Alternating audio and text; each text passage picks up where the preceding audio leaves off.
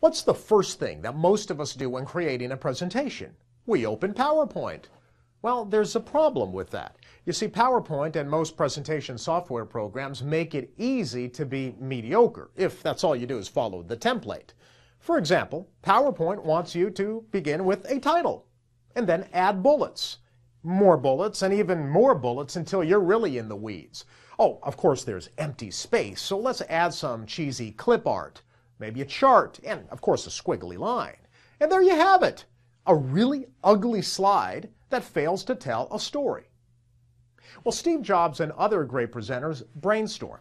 They sketch, they visualize concepts well before they open the presentation software, whether it's PowerPoint or Apple Keynote, which is what Steve Jobs uses. The results are extraordinary. A Steve Jobs presentation is like a theatrical event. It's complete with multiple actors on stage, props, stunning backdrops. Now, Steve Jobs uses Apple Keynote as his slide design software, but the vast majority of presenters use PowerPoint. Both have their pros and cons. The software you use is not nearly as important as the story you tell.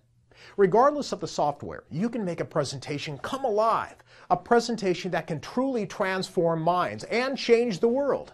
But you need to create the story before building the slides.